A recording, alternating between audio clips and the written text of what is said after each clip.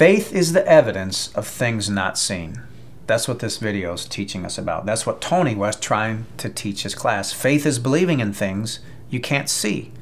Faith takes things out of the realm of the unseen and brings it into the realm of the seen.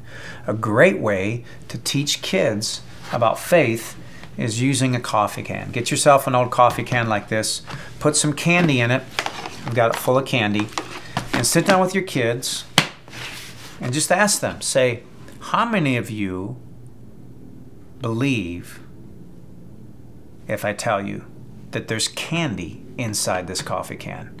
Now, most kids are going to want to believe that there's candy in there, so most likely your kids will raise their hands.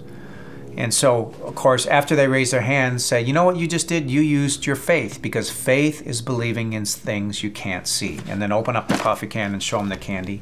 And go ahead and hand out candy, reward them for using their faith, and talk about how faith is the evidence of things not seen. You don't want to be like Thomas. You don't want your kids to be like Thomas. Thomas said this. He said, if I don't see it, I'm not going to believe it. That's not faith.